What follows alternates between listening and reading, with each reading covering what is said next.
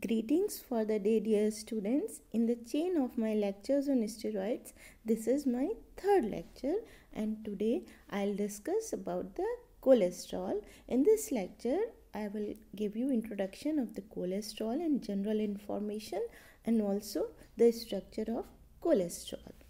So, what is cholesterol? Sometimes we hear good cholesterol, bad cholesterol. So, let us see what is all this. So, steroids are a third class of lipids found in the membranes of eukaryotes and very rarely in bacteria. Steroids, along with lipid vitamins and terpenes, are classified as isoprenoids because their structures are related to 5-carbon molecule isoprene. Steroids contain 4 fused rings, 3 6-carbon rings designated as A, B, C, and a 5-carbon D ring. Now let's come to the topic cholesterol. Cholesterol is derived from ancient Greek word chole, that means bile, and steroid, that is solid, followed by the chemical suffix -ol for an alcohol is an organic molecule. It is derived lipid molecule, a sterol or modified steroid. So IUPAC name of cholesterol is given in this slide. It is 3B cholest 5-in-3-ol, and the systematic name is here 2,15-dimethyl-14 tetracyclohexacos 7-in-5-ol. Other names are cholesterol, cholesterol alcohol, and it is given here also the other name. Properties. Its molecular formula is C27H46O. Molar mass is 386.65 gram per mole. Its appearance is white crystalline powder. Density is 1.052 gram per cc. Melting point is 148 to 150 degrees centigrade. Boiling point is 360 degrees centigrade, and it decomposes at this temperature, above this temperature. The solubility in water is 0.095 milligram per liter at 30 degrees centigrade. The solubility, it is soluble in acetone, benzene, chloroform, ethanol, ether, hexane, isopropyl, myristane, and methanol. Here this is the structure of cholesterol. Here we can see 3 6-member ring named A, B, and C, and a 5-member ring named D. Now let us come to production of cholesterol in vertebrates. In vertebrates, the hepatic cells typically produce greater amounts of cholesterol than other cells. It is almost completely absent among prokaryotes, that is bacteria and archaea, although there are some exceptions such as mycoplasma, which require cholesterol for growth. Body cholesterol content. For a man of about 68 kg, that is 150 pound, typical total body cholesterol synthesis is approximately 1 gram, that is 1000 milligram per day. Total body content of cholesterol is approximately 35 gram, primarily located within the membranes of all cells of the body. Typically, daily dietary intake of additional cholesterol is 200 to 300 milligrams. Ingested cholesterol. Most ingested cholesterol is esterified, and esterified cholesterol is poorly absorbed. The body also compensates for any absorption of additional cholesterol by reducing cholesterol synthesis. For these reasons, 7 to 10 hours after ingestion of cholesterol, blood levels will show little, if any, effect on total body cholesterol content or concentrations of cholesterols in the blood. However, during the first 7 hours after ingestion of cholesterol, the levels significantly increase. Cholesterol is recycled. The liver excretes it in a non-esterified form via bile into the digestive tract. Typically, about 50% of the excreted cholesterol is reabsorbed by the small bowel back into the bloodstream.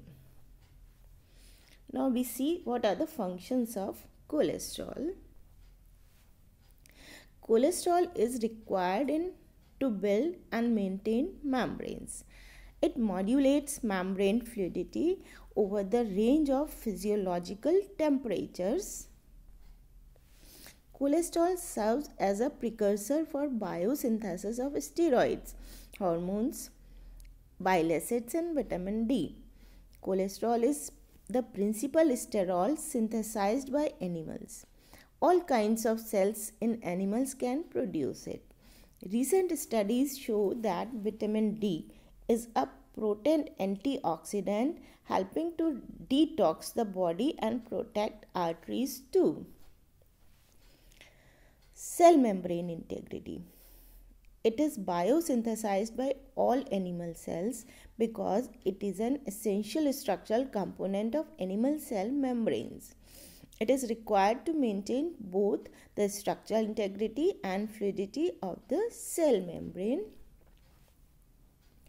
Cholesterol enables animal cells to protect membrane integrity or cell viability. Cholesterol enables animal cells not to need a cell wall like plants and bacteria, and thus animal cells are able to change shape and move about, unlike bacteria and plant cells which are restricted by their cell walls. Here we can see the plasma membrane. Here the lipids are shown, here the different layers are shown. Phospholipid content is about 75%, glycolipids are about 5%, and in the outside of the cell membrane I am telling about, and the hydrophobic environment is there, and the inside of cell cholesterol is there about 20%, and here I have shown integral protein and peripheral proteins also. The hydroxyl group on cholesterol interacts with the polar head groups of the membrane phospholipids and sphingolipids, while the bulky steroid and the hydrocarbon chain are embedded in the membrane alongside the non-polar fatty acid chain of the other lipids. Through the interaction with the phospholipid fatty acid chains, cholesterol increases membrane packing, which reduces membrane fluidity.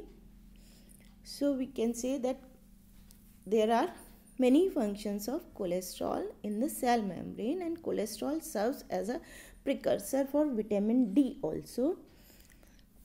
Here I have shown the structure of vitamin D2 and vitamin D3. It is also the precursor of steroid hormones. Cholesterol is the precursor of all steroid hormones, which account for numerous physiological functions our body needs to maintain a normal healthy state. Cholesterol is similar to a band-aid used to repair the wounds and irritations on the arteries. Pregnenolone is also a precursor to all the steroid hormones.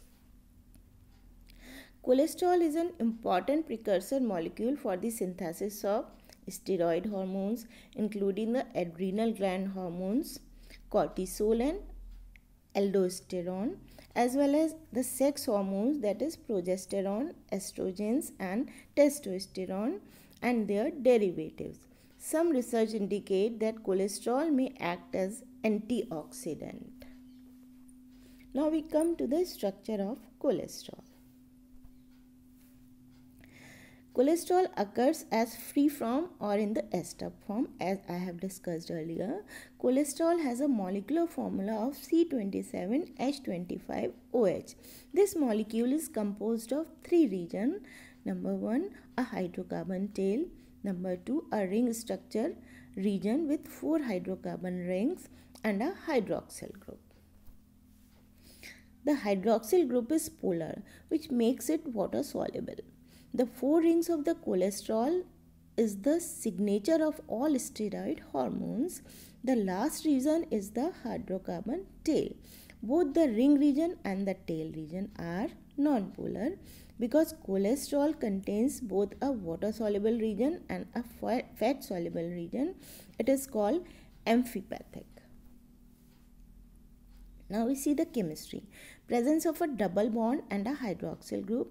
The conversion of cholesterol into cholestanol shows that the presence of a double bond. Here we can see on reduction it gives cholestanol.